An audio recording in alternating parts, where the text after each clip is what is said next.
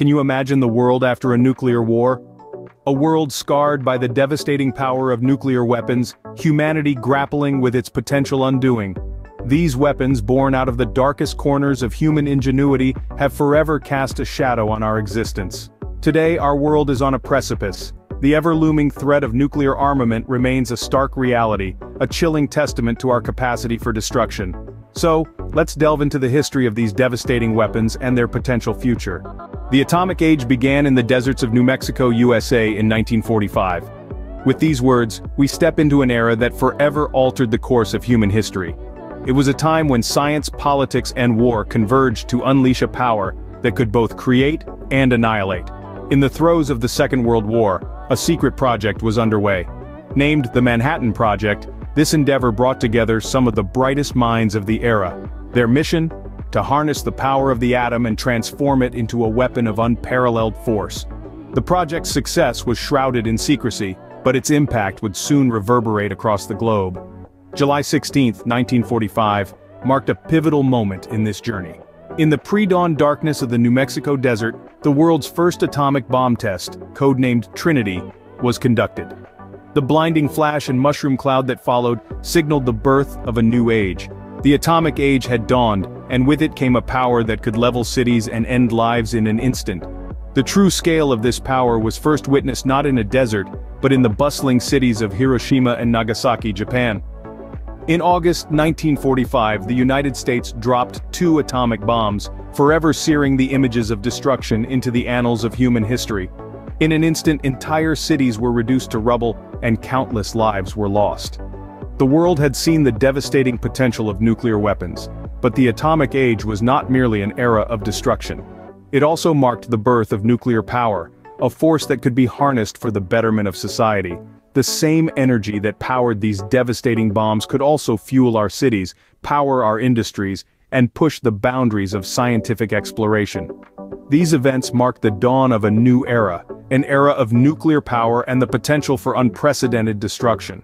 The birth of the atomic age was a double-edged sword. It offered humanity the promise of limitless energy, but it also presented us with the terrifying prospect of our own annihilation. It was a time of great promise and peril, a time that forever changed the world and continues to shape our present and future. The Cold War era saw an intense competition between superpowers, a race not for gold, but for nuclear superiority. This was a time marked by intense political and military tension between the United States and the Soviet Union, a rivalry that extended to a dangerous contest over nuclear power. The seeds of this nuclear arms race were sown at the end of World War II, when both nations emerged as superpowers, each possessing the devastating power of atomic weaponry. The competition was on, not just on ideological fronts, but also in the realm of technological prowess and military strength. Nuclear weapons became the ultimate symbol of power and deterrent against aggression. Major milestones in this race included the testing of increasingly powerful nuclear weapons. The United States detonated the first hydrogen bomb in 1952, only to be followed by the Soviet Union a year later. These tests escalated the stakes, raising the specter of mutual assured destruction. One of the most significant flashpoints during this period was the Cuban Missile Crisis in 1962. The Soviet Union had positioned nuclear missiles in Cuba, just 90 miles off the American mainland. For 13 nerve-wracking days, the world watched, holding its breath, as the two superpowers teetered on the brink of nuclear war. Thankfully, disaster was averted through a tense process of negotiation, but the incident served as a chilling reminder of the potential for nuclear conflict. However, it wasn't all about competition. The Cold War also saw efforts to control the arms race. Treaties like the Partial Test Ban Treaty in 1963 and the Strategic Arms Limitation talks in the 70s aimed to limit nuclear proliferation and testing, providing some checks on this dangerous race. The end of the Cold War didn't signal the end of nuclear weaponry, but rather a shift in the global nuclear landscape. The fall of the Berlin Wall and the dissolution of the Soviet Union marked the end of the Cold War, but the nuclear arms race was far from over. Today, we live in a world where multiple nations possess nuclear capabilities, continuing to shape the global balance of power. Today, 9 countries possess nuclear weapons, but the threat extends beyond these nations. The modern nuclear landscape is a complex and volatile one. In total, there are around 13,700 nuclear warheads in existence today. That's a number that's difficult to comprehend, but each one of these warheads holds the potential for unparalleled destruction. The United States and Russia are the two major nuclear powers, collectively holding over 90% of the world's nuclear warheads. These two nations have a long history of nuclear tension dating back to the Cold War, and despite numerous treaties and agreements, their nuclear arsenals remain alarmingly large. In addition to the US and Russia, 7 other countries have nuclear weapons. The United Kingdom, France, and China are all recognized nuclear weapon states under the Nuclear Non-Proliferation Treaty. India, Pakistan, and North Korea have also openly tested and declared they have nuclear weapons, while Israel is widely believed to have nuclear capabilities, although it maintains a policy of ambiguity. However, the threat of nuclear weapons doesn't stop at these 9 nations. The risk of nuclear terrorism is an ever-present concern in our interconnected world. Non-state actors, such as terrorist organizations, could potentially acquire nuclear materials and technology. This is a chilling prospect as these groups operate outside the bounds of international law and diplomacy. A nuclear attack by a non-state actor would be a catastrophic event, causing unthinkable devastation and loss of life. Furthermore, the proliferation of nuclear technology and knowledge poses an additional risk.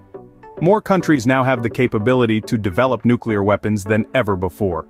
While many have committed to nuclear disarmament through international treaties, the potential for nuclear proliferation remains a significant concern. As we navigate this complex, modern nuclear landscape, it's crucial that we continue to promote nuclear disarmament and non-proliferation. Through international cooperation and diplomacy, we can work towards a world free from the threat of nuclear weapons. The reality is, the world is still under the shadow of nuclear weapons, with the potential for catastrophe at a scale we can hardly imagine. The consequences of a nuclear war are beyond devastating. Imagine, if you will, the immediate aftermath of a nuclear detonation. In a flash, cities become ground zero, with buildings reduced to rubble and lives extinguished in an instant. But the immediate destruction is just the beginning. The loss of life is staggering, with the death toll reaching into the millions.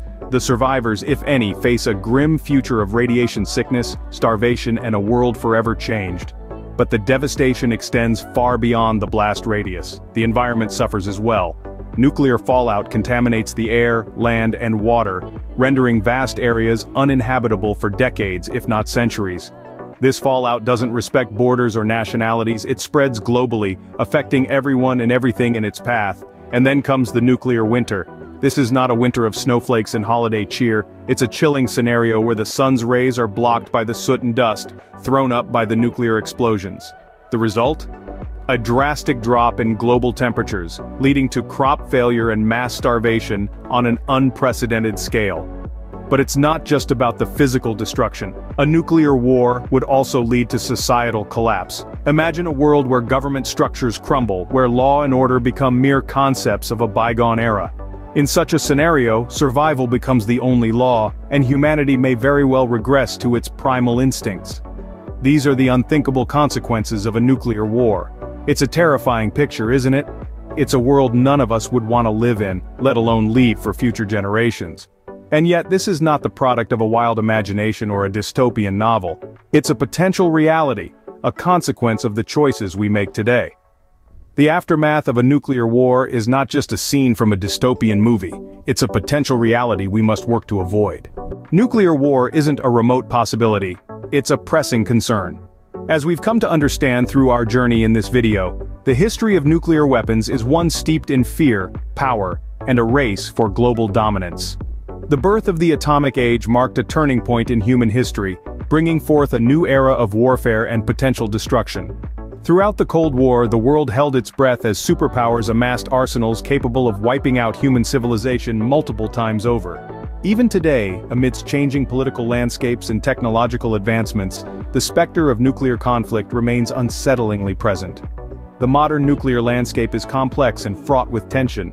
Numerous countries possess nuclear weapons, and the potential for their use, whether intentional or accidental, is a constant threat. This, coupled with the rise of non-state actors and the possibility of nuclear terrorism, only adds to the urgency of addressing this issue. The unthinkable consequences of nuclear war are not just the immediate devastation and loss of life. The aftermath would bring about a nuclear winter, disrupting global climate and agriculture, and leading to a worldwide famine.